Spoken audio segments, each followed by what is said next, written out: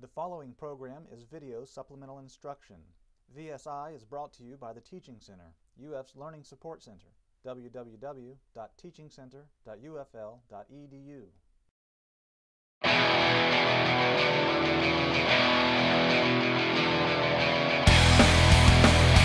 Okay, number 3, we're doing a function composition problem, so we're given two functions f and g. We want to find f of g of x.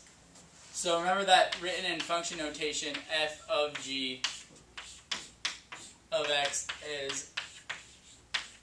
can be written like this in nested notation. I find this a little bit easier to look at because this is more clear that you take the function g of x and you plug it into f. So with our f being square root of x and g being x plus 5 over x minus 1, what we're going to be doing here is we're going to be taking this whole x plus 5 over x minus 1 and plugging it in instead of the x for f. So then we get our f of g to be square root of the whole fraction, x plus 5 over x minus 1.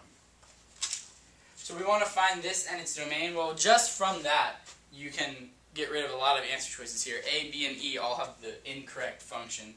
So now we just need to figure out its domain. Well, remember that when you do function composition, domain of your original interior function matters as well as what the domain is of your composition. So we do have to look at g by itself, and the only thing that g had was that x can't equal 1. Well, we still have that x can't equal 1 in our composition because the denominator there would be 0, so that's fine. We don't really have to worry about it then. It's possible, though, that once you simplified something here, an original domain problem could have disappeared, and if that's the case, it still actually matters, so you need to be careful about that. But let's just work with this now and find out the domain. We know that x plus 5 over x minus 1 has to be greater than or equal to 0 because it's in a square root. So we do a similar thing that we did for number 1. We can set up a number line now. And our key points this time are 1 and negative 5 because those are the zeros of the numerator and denominator. All we need to do now is check our ranges to see if we get a positive or negative result. Bigger than 1, we get positive, positive. Somewhere in between negative 5 and 1, like 0, we get positive, negative. And something smaller than negative 5, we get negative, negative, so we get positive. Lastly, we need to check the endpoints. Negative 5 is okay because this was a greater than or equal to, so this is a closed circle. 1 is definitely not okay because we would be dividing by 0.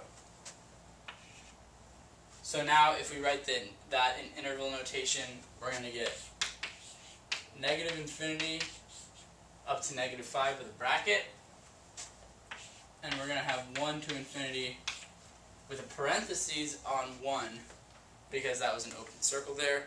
So that, of course, then leads us to answer choice D. The Teaching Center, UF's Learning Support Center, www.teachingcenter.ufl.edu.